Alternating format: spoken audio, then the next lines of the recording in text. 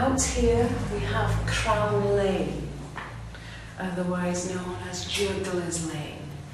And this is where we have regular sightings of the monk. He wears a long white habit, but with a black tabard and a black hood. And he is seen to walk up this lane of an early evening, very quietly, very slowly, doesn't disturb anybody. He's a very peaceful soul. So keep your eyes wide open.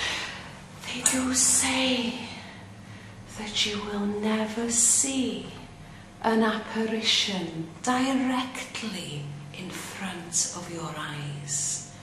It's always in the corners of your vision that you will see something out of the ordinary.